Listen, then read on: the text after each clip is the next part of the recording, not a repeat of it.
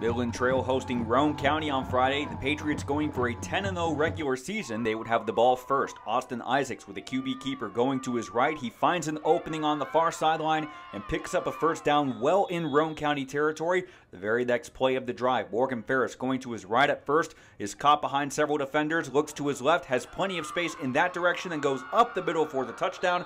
Midland Trail takes the early lead 6-0. On the Raiders' first drive, Daniel Bush takes the handoff up the middle. He gains a couple of yards, enough for the first down in Midland Trail territory.